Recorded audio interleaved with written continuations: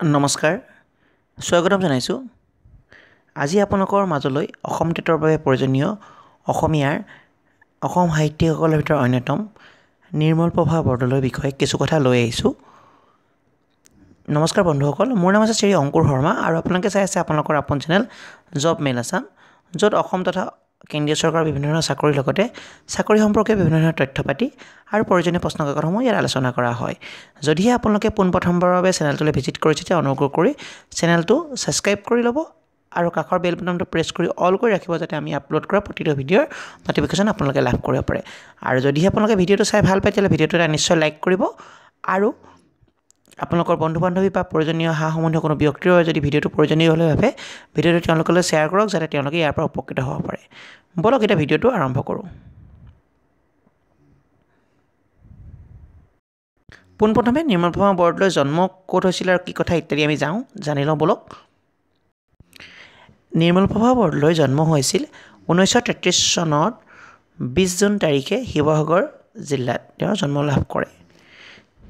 তেওঁ শিক্ষা ক'ৰ পৰা আৰম্ভ কৰিছিল বুলি ক'লে আমি ক'ব লাগিব নিৰ্মল প্ৰভা বৰদলৈদেৱে শিক্ষা আৰম্ভ কৰিছিল শিৱসাগৰৰ স্কুলীয়া শিক্ষা আৰম্ভ কৰি সন্দিকৈ মহাবিদ্যালয় আৰু গুৱাহাটী বিশ্ববিদ্যালয়ৰ পৰা ক্ৰমে স্নাতক আৰু স্নাতকোত্তৰ অৰ্থাৎ BA আৰু MA পাছ কৰে। কবিতাত প্ৰকৃতি শীৰ্ষক গৱেষণা গ্ৰন্থৰ বাবে 1972 চনত গুৱাহাটী বিশ্ববিদ্যালয়ৰ পৰা ডাক্টৰেট ডিগ্ৰীও লাভ কৰে। তেওঁ কোনখন গ্ৰন্থৰ ওপৰত ডাক্টৰেট ডিগ্ৰী বা কোনখন পেপাৰৰ ওপৰত ৰিচাৰ্চ কৰিছিল বুলি আপোনালোকক যদি সোধে তেতিয়া আপোনালোকে ক'ব কবিতাত প্ৰকৃতি শীৰ্ষক গ্ৰন্থখনৰ ওপৰত তেওঁ গৱেষণা কৰি 1972 চনত গুৱাহাটী বিশ্ববিদ্যালয়ৰ পৰা ডাক্টৰেট ডিগ্ৰী লাভ কৰিছিল। নিৰ্মল প্ৰভা বৰদলৈদেৱৰ দ্বাৰা প্ৰকাশিত পুথি আৰু গ্ৰন্থসমূহ হৈছে সুদীৰ্ঘ দিন, ঋতু, বন ফৰিঙৰ ৰং, দিনৰ পিছত দিন, কবিতাৰ কথা, অসমৰ লোক সংস্কৃতি, জলপদ্ম, জীৱন বৰ অনুপম, চিলচিলা আদি। এইখন হৈছে নিৰ্মল প্ৰভা বৰদলৈদেৱৰ দ্বাৰা ৰচিত পুথি আৰু আমি গ্ৰন্থ বুলি ক'ব পাৰোঁ। ইয়াৰ দুখনমান গ্ৰন্থৰ বাবে তেওঁ সাহিত্য একাডেমী বঁটাও লাভ কৰিছিল, সেইখিনি আমি অলপ পিছত ডিছকাছ কৰিম। এতিয়া তেওঁ কোনকেইখন পুথিৰ বাবে বা কোনখন গ্ৰন্থৰ বাবে পুৰস্কাৰ লাভ কৰিছিল আৰু কি পুৰস্কাৰ লাভ কৰিছিল আমি তাত ডিছকাছ কৰি লওঁ।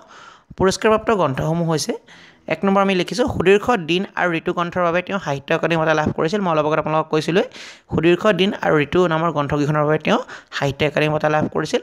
2 নম্বৰটো হৈছে দিনৰ পিছত দিনৰ বাবে অসম সাহিত্য সভাৰ বঁটা লাভ কৰিছিল আৰু চিলচিলাৰ বাবে ৰাষ্ট্ৰপতিৰ পুৰস্কাৰ লাভ কৰিছিল। আপোনালোকক এতিয়া সুধিব পাৰে যে কোনখন পুথিৰ বাবে তেওঁ নিৰ্মল প্ৰভা বৰদলৈদেৱে ৰাষ্ট্ৰপতি পুৰস্কাৰ লাভ কৰিছিল, আপোনালোকে ক'ব লাগিব চিলচিলা নামৰ গ্ৰন্থখনৰ বাবে তেওঁ ৰাষ্ট্ৰপতি পুৰস্কাৰ লাভ কৰিছিল বা ৰাষ্ট্ৰপতিৰ সন্মান লাভ কৰিবলৈ সক্ষম হৈছিল।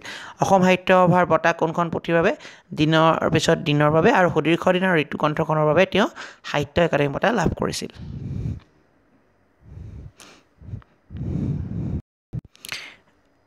নিৰ্মল প্ৰভা বৰদলৈৰ ৰচনা কৰা একমাত্ৰ উপন্যাসখন হৈছে জলপদ্ম।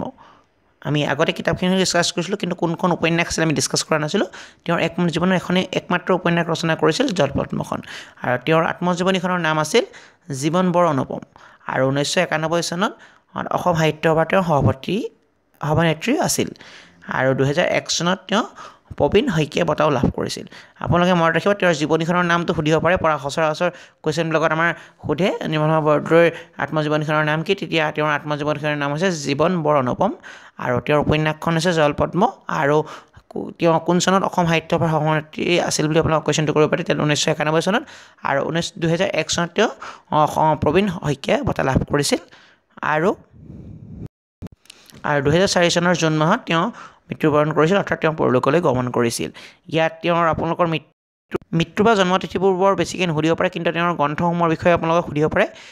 তেওঁৰ গ্ৰন্থসমূহ মই আকৌ এবাৰ ডিছকাছ কৰিছোঁ। তেওঁ প্ৰকাশিত গ্ৰন্থসমূহ আছিল সুদীৰ্ঘ দিন, ঋতু, বন ফৰিঙৰ ৰং, দিনৰ পিছত দিন, কবিতাৰ কথা, অসমৰ লোক সংস্কৃতি, জলপদ্ম, জীৱন বৰ অনুপম, চিলচিলা আদি। ইয়াৰ ভিতৰত সুদীৰ্ঘ দিন আৰু ঋতু কবিতাৰ বাবে তেওঁ অসম সাহিত্য একাডেমী বঁটা লাভ কৰিছিল। তেওঁৰ আত্মজীৱনীখনৰ নাম আছিল জীৱন বৰ অনুপম আৰু চিলচিলাৰ বাবে তেওঁ ৰাষ্ট্ৰপতি পুৰস্কাৰ লাভ কৰিছিল। এই কুৱেশ্যনখিনি আপোনালোকে ভালদৰে চাব। এইকেইটা কুৱেশ্যন আপোনালোকৰ আগন্তুক টেট এক্সামৰ বাবে আহিব পাৰে সেই হেতুকে আমি চমুকৈ এটা নিৰ্মল প্ৰভা বৰদলৈৰ বিষয়ে আমি আভাস আপোনালোকৰ আগত দাঙি ধৰিলোঁ ভিডিঅ'টো চাই কেনেকুৱা পালে আপোনালোকে নিশ্চয় কমেণ্ট বক্সত কমেণ্ট কৰিব আৰু আপোনালোকক কেনেকুৱা ধৰণৰ ভিডিঅ' লাগে সেই ভিডিঅ'সমূহৰ ওপৰত আপোনালোকে কমেণ্ট কৰে যাতে আমি কিয়নো বহু কম দিন আছে তাৰ ওপৰত আপোনালোকক চিলেক্টেড গোটেইখিনি ভিডিঅ' দিয়াটো সম্ভৱ নহ'ব পাৰে সেই হেতুকে আপোনালোকে যিখিনি কমেণ্ট কৰিছে কমেণ্টৰ ওপৰত আমি বেছ কৰি আপোনালোকৰ ভিডিঅ'সমূহ আগবঢ়াব চেষ্টা কৰিছোঁ যদি ভিডিঅ'টো চাই ভাল পালে অনুগ্ৰহ কৰি ভিডিঅ'টো লাইক কৰিব আৰু যদি চেনেলটোলৈ পোনপ্ৰথমবাৰ ভিজিট কৰিছে অনুগ্ৰহ কৰি চেনেলটো ছাবস্ক্ৰাইব কৰি ল'ব আৰু কাষৰ বেল বাটনটো প্ৰেছ কৰি ৰাখিব যাতে আমি আপলোড কৰা প্ৰতিটো ভিডিঅ'ৰ ন'টিফিকেশ্যন আপোনালোকে লাভ কৰিব পাৰে এই একেকৈ ভিডিঅ'টো সমাপ্ত কৰিছোঁ ধন্যবাদ জয় অসম